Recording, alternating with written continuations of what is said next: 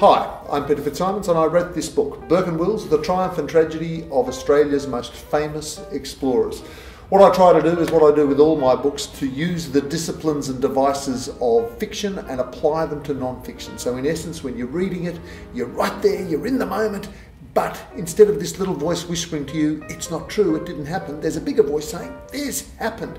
And of all the books I've worked on, this one I reckon, I just loved it from first to last, and the things that I found out, to try to bring to life a long gone story, to try to make the skeletons dance.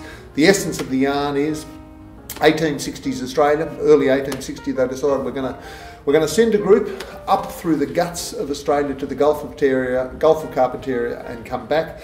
They put them under the command of Robert O'Hara Burke, who is a policeman who gets lost, has no sense of direction whatsoever, gets lost on a sunny day five miles from home, doesn't know the difference between north and south.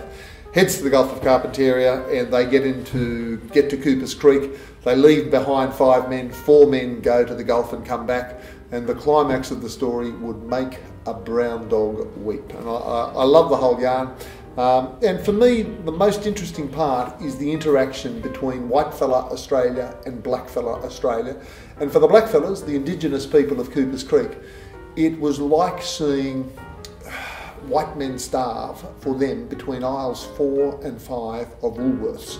For the black fellas, there was more food than they knew what to do with. They just couldn't understand it. For the white fellas, just out of their depth, didn't know which way to turn, and died a slow and miserable death, with the exception of one of their party, John King, who survived, who lived with the indigenous people, and they looked after him like a silkworm until he was rescued.